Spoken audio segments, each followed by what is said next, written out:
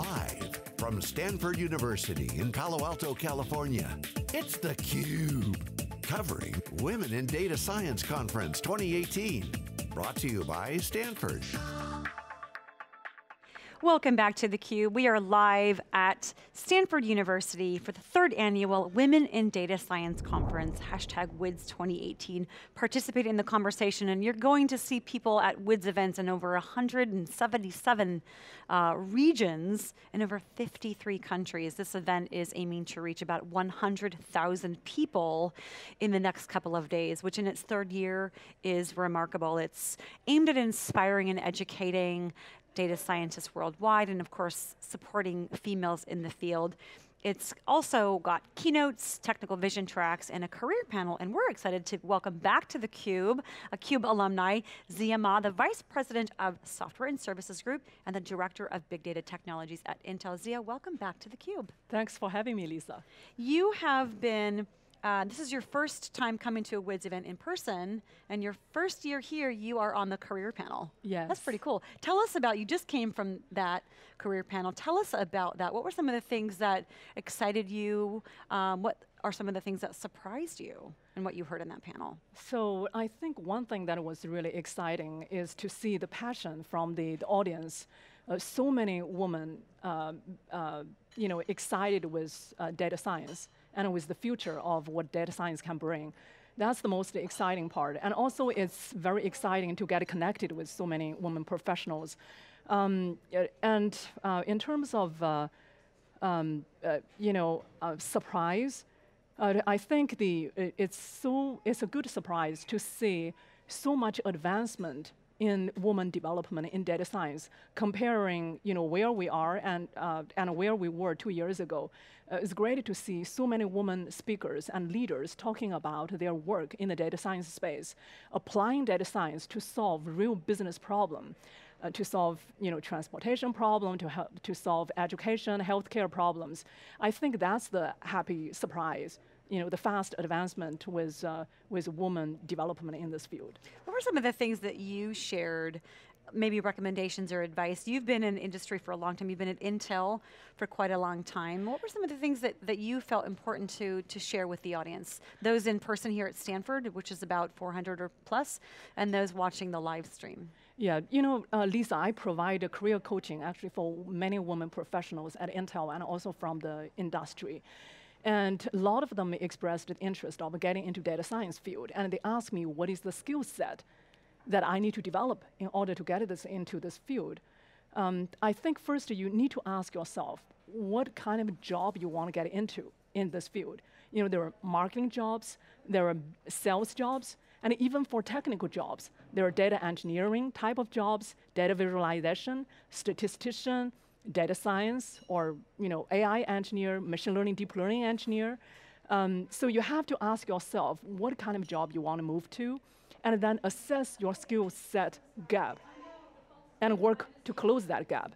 Another advice I give to many women professionals is that data science appear to have a high bar today, and it may be too significant a jump to move from where you are to data science field. You may want to move to adjacent field first, and to have a sense of what is it like to work in the data science field, and also have more insights with what's going on, and then to better prepare you for eventually moving into this field.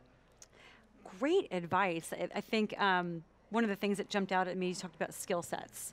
And we often hear a lot of the technical skills, right, that are essential for a data scientist.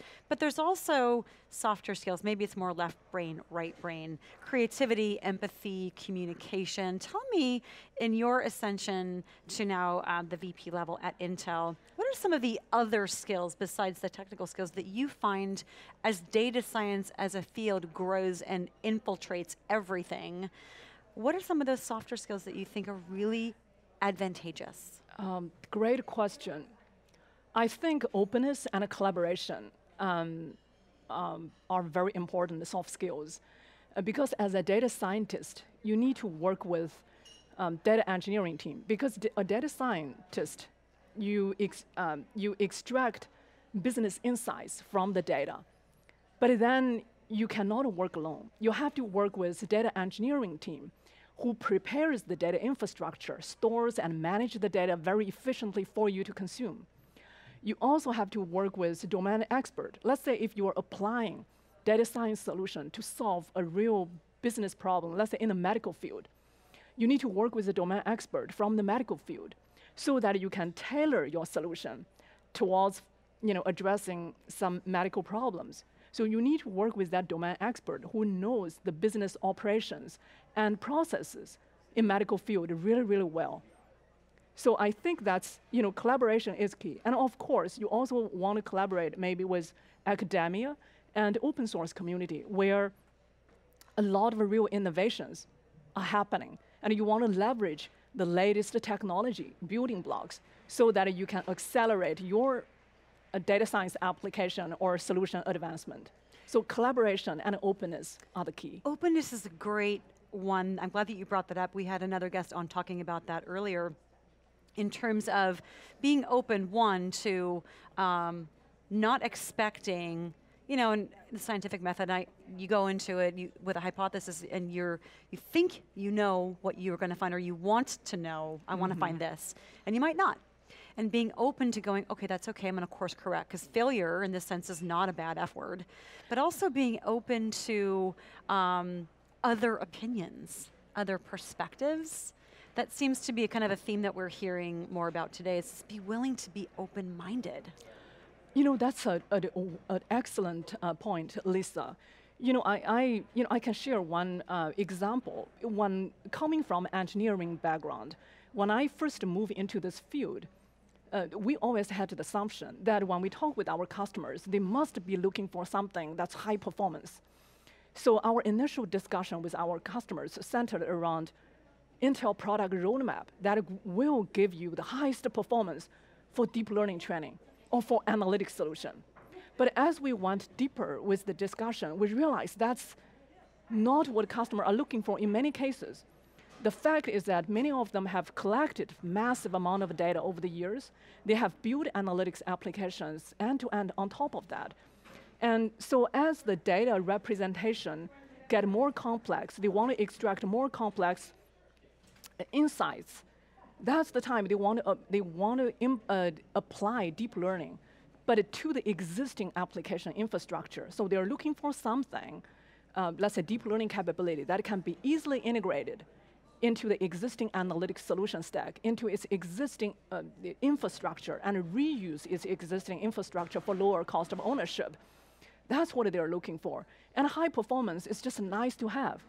So once we are open-minded to that learning, that totally changed the conversation. Actually, in the last couple of years, we have we applied that learning, and we have collaborated with top cloud service providers like Amazon, Microsoft, Google, and Alibaba and Baidu and a few others to deploy Intel-based deep learning capabilities, libraries, frameworks into cloud so that more businesses and individuals can have access. But again, it's that openness. You really need to understand what is the problem you're solving before simply just selling a technology. Absolutely, and that was one of the best examples of openness. It's obviously, in this case, listening to customers. We think we know the problem that we need to solve, and they're telling you, actually, it's not that. It's a nice to have, and you go, whoa, that changes everything. And it also changes, sounds like, the downstream collaboration that Intel knew we need to have in order to drive our business forward and help our customers in every industry do the same thing. Exactly. Exactly. So a couple of things that I'd love to get your perspective on is the culture at Intel. You've been there a long time. What is that culture like in terms of maybe fueling or being a nice opportunity for bringing in this diversity that we so need in every industry? Yeah, one thing I want to share, actually just now during the panel discussion, I shared this. I said Intel will be the first high-tech company achieving full representation of a woman and underrepresented minority by the end of this year. Wow, by the end of 2018. Yes, we put in our timeline by 2 years. Yes, we're well on track for this year. Wow. To achieve that. And I personally like this quote from Brian Kazanich, our CEO, that if we want tech to define the future, we must be representative of that future. So actually in last actually few years now, Intel has put great effort into hiring and retention for diversity. We also have put great effort for inclusion. We want to make sure our employees, every one of them, come to work, bring the full selves and for the value add. We also invest in diverse entrepreneur through Intel Capital initiatives. And most importantly, we also partner with academia, universities, to build the pipeline for tech sectors. So, we put a lot of effort, and we committed about $300 million for closing the gap at the company, but also for the high tech sector. So definitely we're very committed to the diversity and inclusion. But that doesn't mean that we only focus on this. And of course, we make sure that our people are bringing the right skill sets, and we bring the most qualified people to do the job. On the pipeline front, one of the things I was reading recently is some of the challenges that organizations that are going to, say, college campuses to recruit, some of the missteps they might be taking in terms of if they're trying to bring more females into their organization in STEM roles, don't staff a booth with men, right? Or have the only females that are at a recruitment event be handing out swag or taking names. Obviously there's important roles to be had everywhere, but that was one of the things that seems to be, well, what is a simple thing to change? Just flip the model. So that the pipeline, to your point, is fueling really what corporations like Intel want to achieve, so that that future is really as inclusive and diverse as it should be. Second thing that you mentioned before we went live, and from an Intel perspective, is you guys were challenged on the talent acquisition front. And so a few years ago, you started the Women in Big Data Forum to solve that problem. Tell us about that and what have you achieved so far? So great question. So this is 3 or 4 years ago, and Intel, because I manage the big data engineering organization within Intel, and we are working to hire some diversity talents. So we open some recs, and we look at our candidate pool. There are very few women, actually barely any woman in the candidate pool.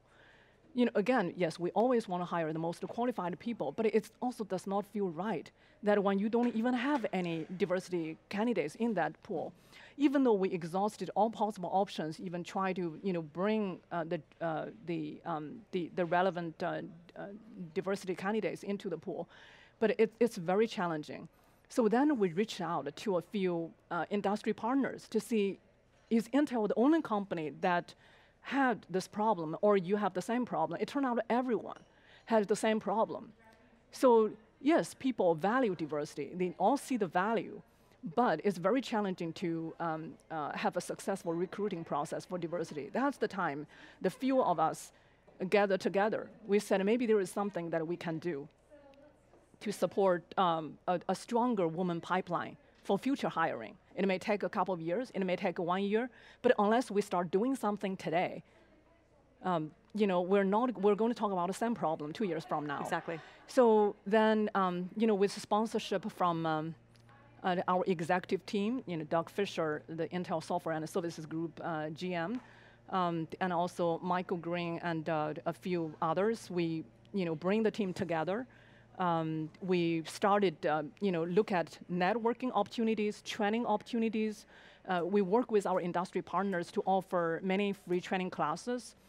We also, start reaching out to universities to build the pipeline, and especially to motivate the female students to get passionate about big data, about analytics. So as of now, we have more than 2,000 members globally for the forum, and also we have many chapters. We have chapters along West Coast in the Bay Area, also East Coast. We also have chapters in Europe and Asia. So we're definitely seeing more and more women getting excited with big data and analytics. And also we have great collaboration with women in data science at Stanford. So yeah, yes. And it sounds like the momentum, it doesn't sound like the momentum, you can feel it, right? You can feel it online with I can see a Twitter stream in front of me here on this monitor. People are getting involved in droves all across the globe. And I said to Margot, I asked her earlier, Margot Gerritsen, one of the founders of WiDS, I said, first of all, you must be pleasantly pretty shocked at how quickly this has ascended. And she said, yes. And I said, where do you go from here? And she said, it's really now going to be about getting involved with WiDS more frequently throughout the year. Also kind of going up a funnel, if you will, to high school students and starting to encourage them, excite them, and start that motivation track, if you will, even earlier. And I think that is, in terms to your point about we can't do anything if the pipeline isn't there to support it. One of the things that WiDS is aiming to do, and it sounds like what you're doing as well, similar in Women in Big Data Forum at Intel, is let's start creating a pipeline of women that are educated in the technical side and the softer skills side that are interested and find their passion so that we can help motivate them that you can do this. The sky is the limit where data science is concerned. Absolutely, absolutely. And it's great to see actually everybody recognize the value of building the pipeline and reaching out beyond the university students, because we have to get more and more girls getting into the science and tech sector.